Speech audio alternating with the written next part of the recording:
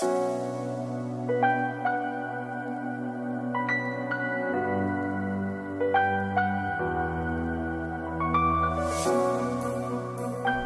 friends, largest accomplishment in life is owning dozens of mugs here, bringing you another Dota 2 video on behalf of Dota Alchemy, in which we're going to be talking about the big fat man himself, Pudge.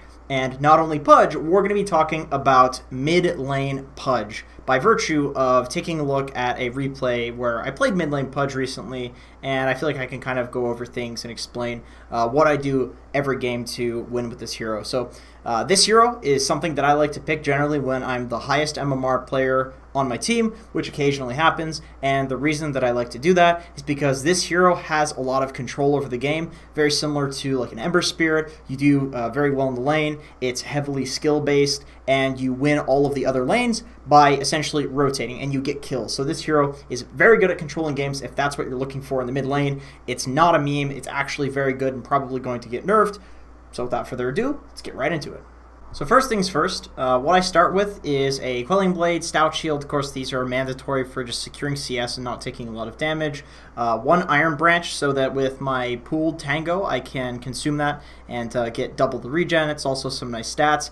Then I built into a Gauntlets of Strength, which will eventually build into Bracers. And I actually go for 2 Bracers first, just because you get them so quickly that it helps you just get every single CS in the mid lane. You don't really need boots because the mid lane is so small. Like, I mean, look at this distance. Like, how you don't need boots to run between here and there, but I go for boots as a third item choice after 2 Bracers, because that's kind of the point where you get some levels in Rot, you can pick up a rune, and possibly go for a rotation. So when you're mid lane Pudge and you can get a kill like this with Rot, you can skill Rot and it's perfectly acceptable. Just because, very similar to what I was saying about how this mid lane is just so small, there's very little threat of the enemy team bullying you, especially when it's an Ember Spirit that I'm laning against. But there's very little threat of the enemy team bullying you too much that you're going to get punished for not going Flush Heap first. In a side lane, if they see that you have Rot, they can just beat the living shit out of you, and it's kind of awful because they can chase you from here to here and know that if they just take away all of your regen, even going Flush Heap at level 2, that's not going to really help you because you're going to be constantly low HP. But in the mid lane, there's very little to worry about. And getting a kill, of course, is very nice. And then what I do with the ward, which I beg my supports for, I place the ward scouting the bot rune. Like I said in the intro, this hero is excellent at rotating out of the middle lane. In fact, that's kind of how you want to play it. You want to push the lane in with Rot around the every 2-minute mark, look to pick up a rune, and then go rotate somewhere and get a kill. So this ward right here, it shows the bot rune, which is excellent. It helps a little bit in this lane for my team, but most importantly, it shows the bot rune. And the top rune, it's so close to the mid lane that I can just walk up and see if it's there. So it's very easy for me to just check both runes at once by pushing the lane, walking up here. It either spawns here, it spawns here, and then that's when I make my rotation. So when it comes to actually laning, there are a few things that I want to briefly mention. Thing number 1, you need to be very mindful of range creep CS, because this hero is very slow and doesn't have any way of, from ranged, trying to get range creep CS. And considering they give so much more gold and experience than melee creeps, and they're very easy to deny, and Pudge has, 72 base damage, as well as a Quelling Blade, it is absolutely unacceptable to ever lose a range creep. So when something like this happens, which it commonly does in the mid lane, you want to very preemptively walk over and get that range creep. You can last hit it from half HP, so it's quite easy. And then you walk back, and hopefully you get the deny as well, but, I mean, against a good player, it's going to be quite difficult. And speaking of good players, if you're against a good player, when you walk over to get the range creep CS, they're going to do damage to you. But that's fine, because we have Flush Heap. So that's why this hero is an effective mid laner, because you can't really trade with him at all. It's like a timber saw. So the second thing that I want to mention is, once you have Flush Heap and Rot to work with, you want to make sure that you are bullying the living crap out of the person that you're laning against. This ability, it gives you regen. You basically have a free tango going at all points. That does not matter if you are sitting at full HP. It's not like a strength bonus or something like that. It's HP regen, so you need to actually be at low HP for it to work. So constantly right-click, take creep aggro if you have to, constantly use the rot, and that's why rot is one of the... that's why people go for 1 point on rot, 2 points in flesh heap. It's because rot's not really about killing at this point. Rot is just about, hey, I'm doing damage to you, I'm doing damage to me, but I heal and you don't. That's what rot is about. And when it comes to denying, the way that I try to do it is very preemptively go for the deny.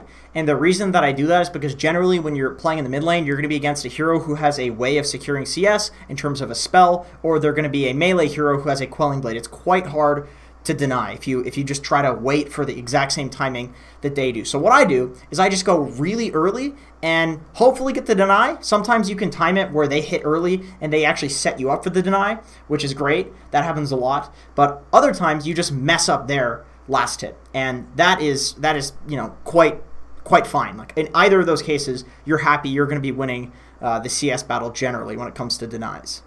So just to give you some closure of what happened in this game, basically, yeah, I ran at him with rot, just trying to harass. He got low enough that I felt like if I skilled hook at level 4, which is not common, usually you go second point in rot, that I could kill him. I do. He buys back because rage, and I use the salve. Then he comes mid. I feed. The reason I was very aggressive here is because I sent out a salve. I was like, you know, no way that I can die here. After this, I push out the lane, get level 2 in rot. I've seen some people go 3 points in flesh heap, but I find that it's very hard to get kills with level 1 rot. I pick up a DD after pushing out the wave. And because I have a DD, he knows that he can't lane against me. If he walks up, I'm going to do 200 damage to him, so I just get every single last hit, every single deny.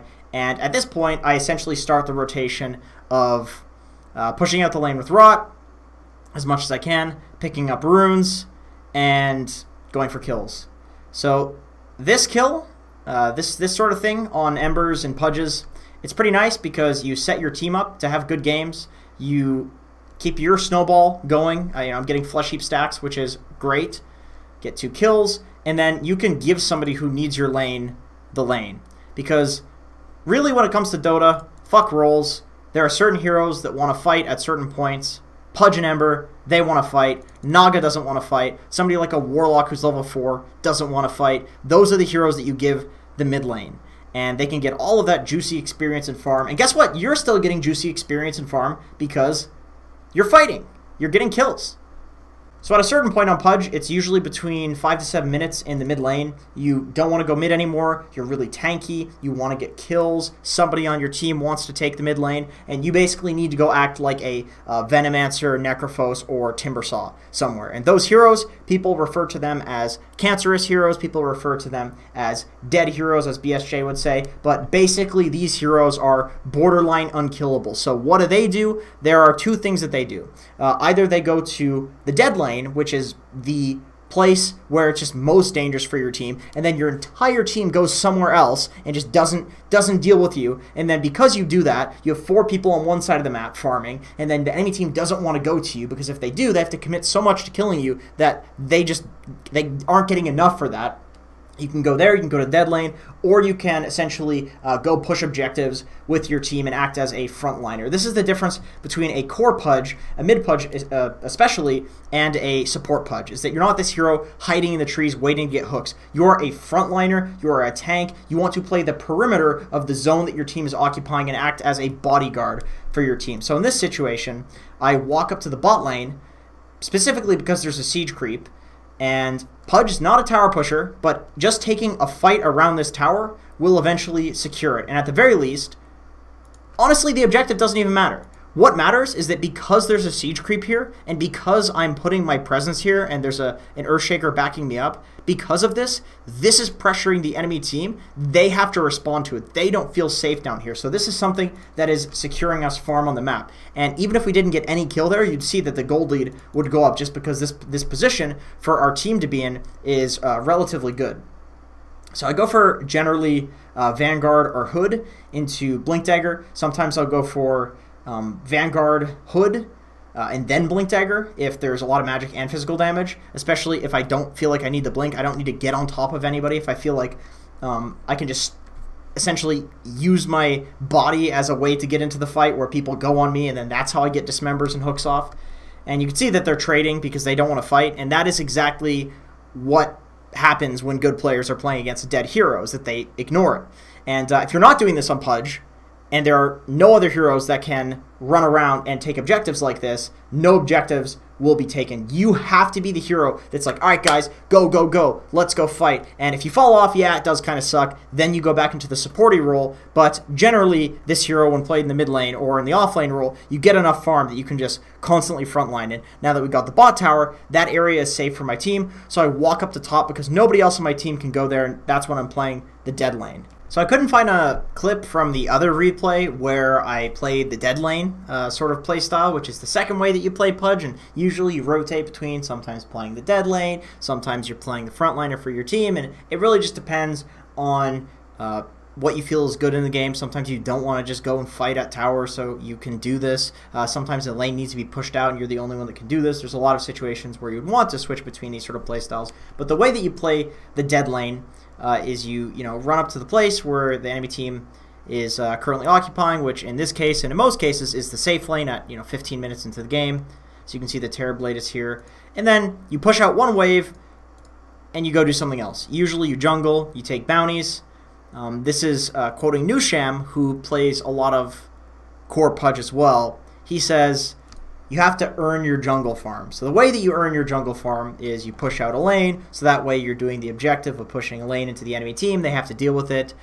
You go jungle. You shove out a lane, so they have to shove it back. You jungle. You shove out a lane, you jungle. And then you do this until you get super duper farmed. So I want to quickly show you what the kind of ideal way to fight with Pudge is.